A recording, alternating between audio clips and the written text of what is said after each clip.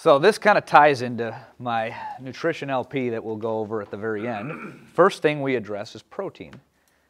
When somebody walks in and they want to lift, they typically have heard somewhere that eating more protein than they're used to eating is involved in that process. This is probably the most common macronutrient talked about in gyms across the world. We can all agree that you need to eat more protein if you're going to lift weights.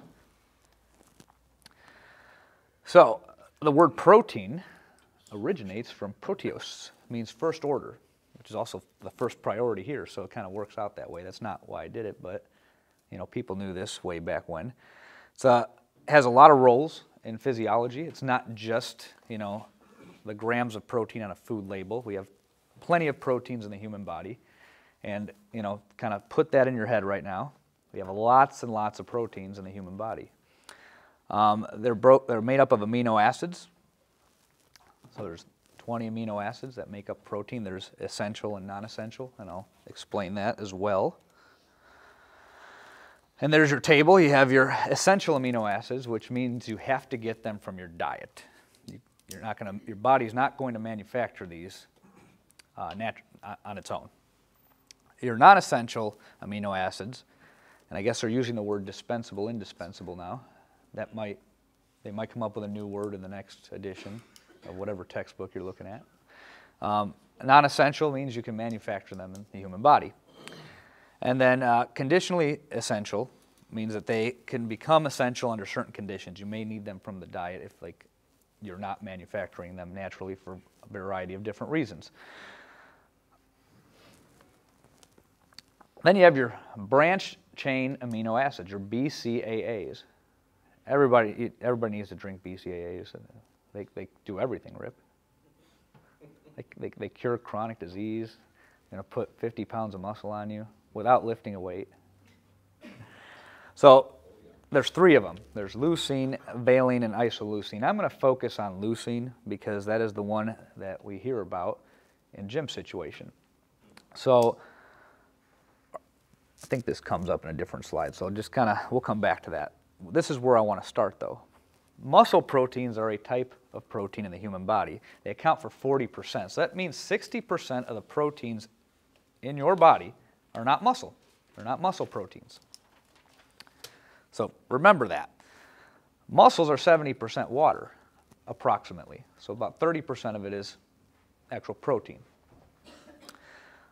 After you lift, you break down the muscle, and then it has to rebuild. So protein breakdown increases, protein synthesis increases. They're both increasing at the same time, which makes sense. You just lifted, you broke down the muscle, it has to rebuild itself. Hypertrophy is defined as the enlargement of muscle fibers. Hyperplasia is the adding additional muscle fibers. So these are just some simple definitions to kind of remember. But the main thing you got to take away from this is there are more proteins in the human body than muscle proteins. How's that strapping young boy there? So how do your muscles grow? You have to lift. You don't just go and buy BCAAs, put them in your gallon of water, drink them, and build muscle. It doesn't happen that way. If you gain a bunch of body weight, assuming you're not sedentary, a percentage of that's going to be muscle mass, obviously, but we're not talking about that situation. In general, you have to stimulate the muscle to grow. You have to lift. I think we're all covered there. Otherwise, you wouldn't be here. In the long term, building larger muscles builds stronger muscles and vice versa. You have to get stronger to build muscle. That has to happen. The weight on the bar has to go up. You have to get stronger. You might hear something else somewhere else, but the more you look at it, the more you look at the data, the more you spend time in the gym, the more you lift, you kind of find this to be true. At a certain point, you cannot get bigger without getting stronger.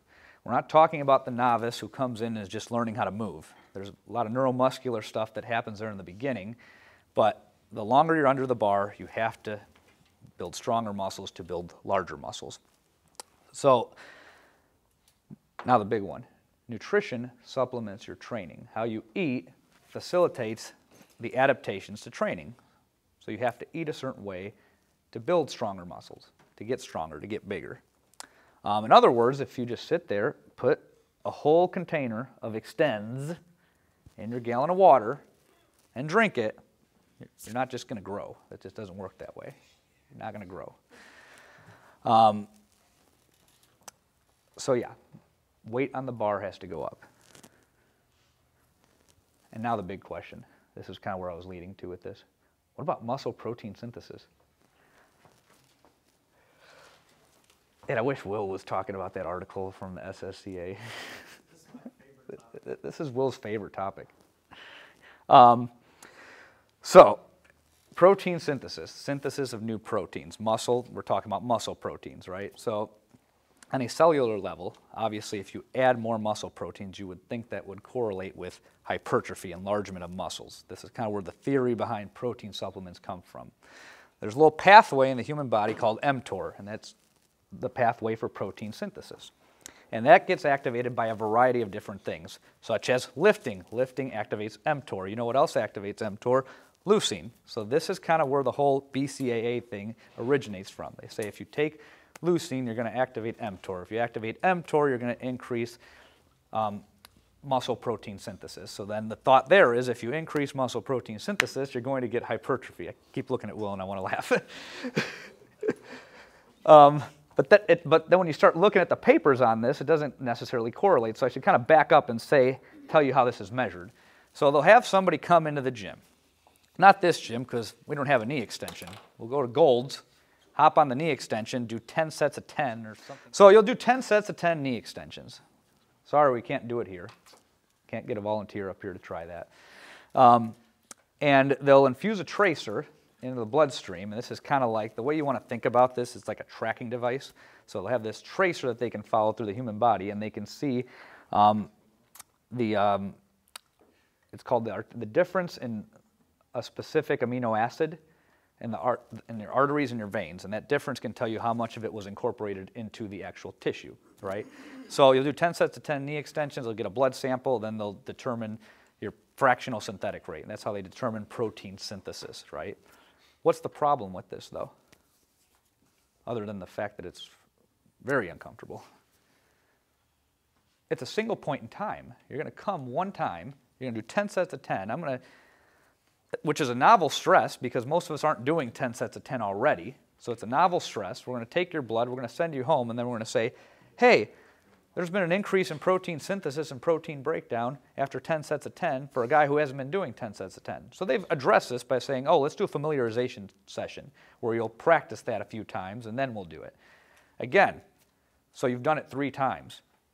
How long does it take to build muscle? Do you get bigger after 3 sessions? Aside from swelling or getting a pump, does your whole body change after 3 sessions? No, you need to train 3, 4, 5, 6 months, right? So if I get a blood sample from a single time point and I say, oh, your protein synthesis went up after a training session, therefore you're going to gain muscle, well, what happens if you didn't eat the rest of the day, right? So the next thing that they do is they'll add a supplement in. They'll say, hey, we're going to have you do 10 sets of 10. And then we're going to have you take BCAAs, or take whey protein right after, or take casein. It depends what question they're trying to answer. They've done studies where they compare different types of protein to each other. Then they've just done studies where it was a protocol and they gave protein. And what they found is when you take a whey protein supplement after doing 10 sets of 10 and giving a blood sample, your fractional synthetic rates increase. But does that mean you're going to get hypertrophy? You would think. It sounds good on paper, but you're trying to make a guess based on one time point about what's going to happen after, let's say 3 months, so 12 times 3, 36 sessions, right? And what typically happens when you apply stress more times, you adapt to it. The effect is not as pronounced. You get better at handling that stress, right? So if you really wanted to look at this, you'd have to run the whole tracer study every single session for 36 sessions to see, okay, this is what we saw in terms of protein synthesis, and this is what we saw in terms of lean mass, because that's how you measure. That's one way to measure if somebody's gained muscle. You're looking at lean mass. So lean mass means everything that's not body fat. So it could be water, organs, etc. If that changes, you can be pretty confident that most of that is going to be water and muscle mass. You're going to deposit more glycogen, store more body water, and gain muscle mass. So this is the most common way that changes in muscular body weight are assessed, is through lean mass. So now, this second to last point is where we want to go. These fractional synthetic rates that are measured at a single time point don't correlate with changes in lean mass. Let's say you're sleep deprived and you're trying to train sleep deprived, but you're taking your whey protein. You might still see this same spike after your 10 sets of 10 on 2 hours sleep, but then are you going to increase lean body mass over a 12-week period? Not necessarily. So again, this is why these claims with BCAAs and whey are kind of a little bit of an overreach, is what I'm kind of getting at. So if you're not training and if you're going into the gym and doing 225 every single time, but you're taking your whey protein, you're not going to grow. And if you have clients that are doing that, they're not going to grow. So you got to make sure you explain this, because it's kind of marketed as, oh, you have to take whey protein if you're lifting weights, because if you don't take whey protein, especially within an hour of exercise, you're not going to grow. The last point, and this is because when I'm on the boards, especially not lately, but when I first got on the boards a couple years ago, every other question was, I want to increase my muscle protein synthesis. What do I do? Are we going to the gym to increase muscle protein synthesis, or are we going to the gym to get bigger and stronger, right? So just kind of put it into context. I haven't taken whey protein on a continuous basis in 17 years. I mean, I've consumed it periodically, but I'm real bad at taking pills and powders, so I can never live the bro life of having the pill container and the gallon jug and all that stuff, but I just eat. I'm not saying that everybody needs to do that. There's a place for whey protein. If you're having trouble eating it all, then yeah, take it. It's a supplement. That's what it's there for, you know? It's not a substitute. So we've all heard about protein quality. I'm not going to go into all the detailed math about all these metrics, because what you're going to find out when you're looking at all these different scales is the foods are pretty much ranked exactly the same. It kind of falls like this. So whey is considered the highest quality protein, and the reason why is because it's the most bioavailable. You're getting all your essential amino acids from it in very high concentrations, and you're absorbing most of that. And casein and egg, sometimes you'll see egg above casein, sometimes you'll see casein above egg, depending on which scale you're looking at. But basically, whey, egg, and dairy are your highest forms. And then you got beef, and then you got chicken, poultry, and then vegetable proteins tend to be way at the bottom. So then what about vegetarians? Because I get a lot of those now. Well, there are more products available for vegetarians in 2019 than ever. You got a lot of this meatless stuff out there that some of it's not completely terrible. I mean, I wouldn't replace my beef with it, but I've eaten it just to try it because I get questions, and you cannot answer questions until you've experienced it yourself. So I've had to go and try the impossible stuff over at Qdoba, and corn with a QU, eating all that stuff. Yeah. Corn. Yeah. But all the weird fake meats, I've tried most of them, and if I haven't, send it to me and I'll try it. Got to be your own guinea pig. The thing about vegetable proteins and plant-based proteins is you have to eat more of them because they don't have as many of the amino acids in them. And then you also run into the problem of fiber. So fiber interferes with protein absorption. And what are vegetables high in? They're high in fiber.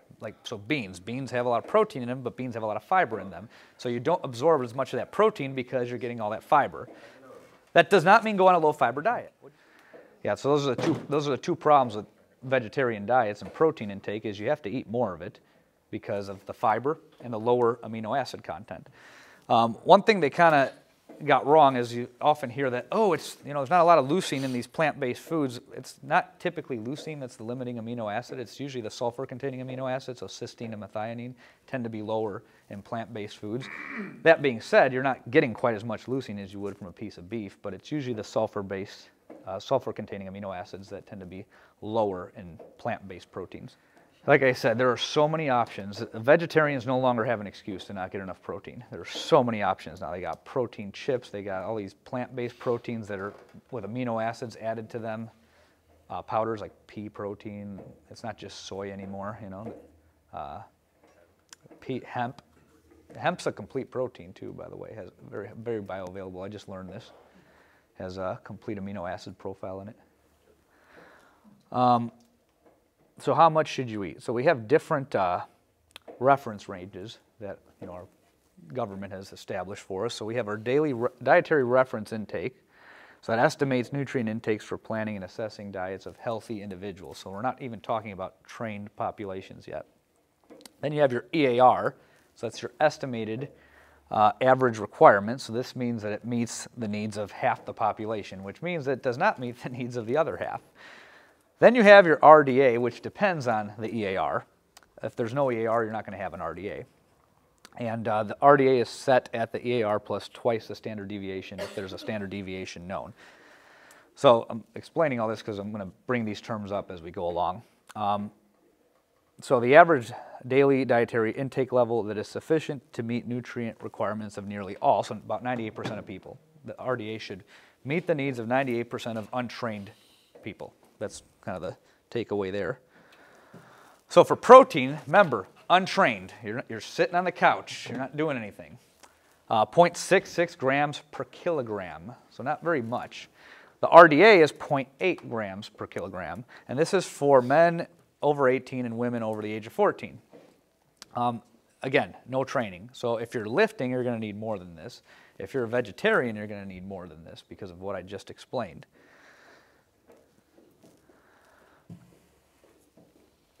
All right, so am I going to tell you how much yet? So since we're in the metric system, I'm going to stay in the metric system and say about 2.2 grams per kilogram is probably a good place to start for most people. You could probably maintain on that. You could probably gain muscle on that. So it's a gram per pound if we're going to use American units. The same is likely sufficient for older adults. So a lot of the, well, before I even start talking about nutrition research, what we got to know is 99% of it is bullshit because you can't actually measure what people are eating. So I'm going to keep coming back to that as we go along. But when you start looking at research papers on protein, they found that in older adults, it's less than this. Like they're looking at 1.7 grams per kilo, and they've seen muscle gain there with silly protocols. They're not doing what we're doing here, but the 1 gram per pound is pretty good for most people. Most of us are probably overshooting there, and that's fine. You can go higher than that and still be fine. So it will generally amount to about 150 grams per day to 250 grams per day for most men, and about 100 to 150 for most women. Some may need higher than this, some may need lower than this. It just really depends, but that's a good range to start with, and if you start like plugging these numbers in, you're going to fall somewhere in between that. Now, what if you're 350 pounds and obese? Well, you're not going to need 350 grams of protein. You just kind of assume what a normal weight would look like for you and kind of go off that. What about? So you aim it off of the goal weight that you're trying to achieve at that point? Yeah, and the goal weight shouldn't be 9% body fat. Yeah. When I say that, if you're 350 pounds and you'd be at a normal body weight at 200 or 220, then 200 to 220 is probably fine. Yeah. That guy doesn't need 350 grams of protein. But is that going to blow out his kidneys? No, and that's a different slide.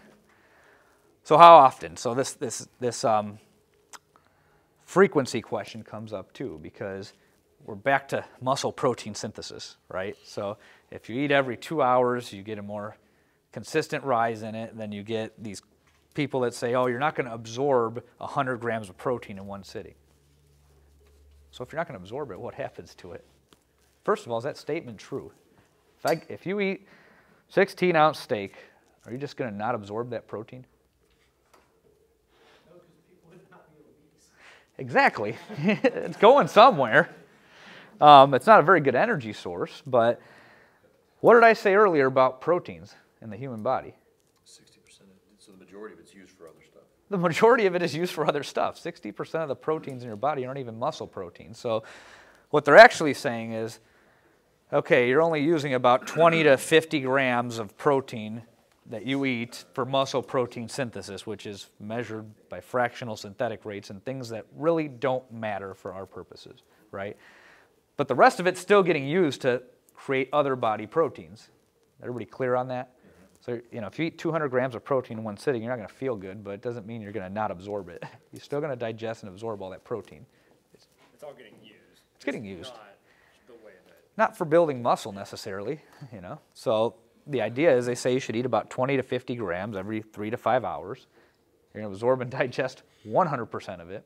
So before I finish this up, I just remembered that I didn't really talk about types of protein powders because I know you're going to get questions on that, or some of you might have questions on that. So like whey is typically what is recommended for somebody to take when they've worked out because of what I just explained. It's supposedly going to increase your muscle protein synthesis, blah, blah, blah.